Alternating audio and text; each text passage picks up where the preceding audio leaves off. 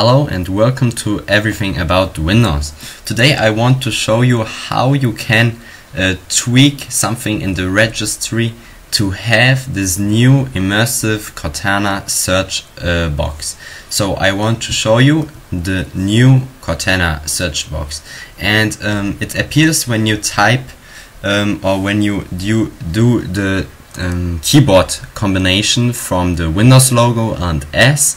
Then the Windows search box will appear, and you can see that it's a very big search box, not that little thing here on the left corner which you have normally, and you see that everything is from the fluid design. So you see the colors from my wallpaper is shining through this search box, and you can also type in everything you want to search locally or in the web. So for example, you search for a file like Windows, and it shows you exactly the same which you would see in the normal search box. So you see all your apps, all your settings, and you can also search in the web for some things. So okay, now I want to show you how you can enable this on your machine.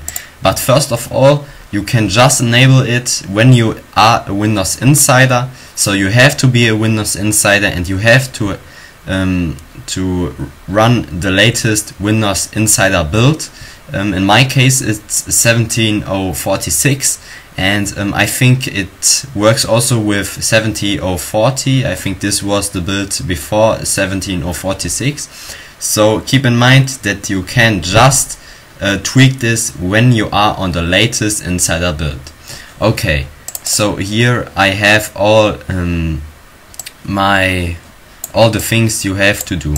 So first of all, you hold the keys Windows and R, and then you type in regedit. That will open your registry editor. You open it, and then you will have in the comment in the video description down below, I will put this this file or this command for you there. You just copy it, and then you delete this and you paste it in. Then you type enter, and you will get to the location where you have to tweak this. So then you have to go to new, a D word, 32-bit, you type it, and then you type in ImmersiveSearch. I've already done it, so I don't want to have a new file there. So you just type new, a D word, 32-bit, you type in ImmersiveSearch. I will also put this in the video description, so you have just to copy it and then paste it there, and then you double tap it, and you will put from 0 to 1. So the 1 will activate this tweak. The basic here, you let this on hexadecimal, so don't change anything here, just from 0 would deactivate it, and 1 will activate this tweet.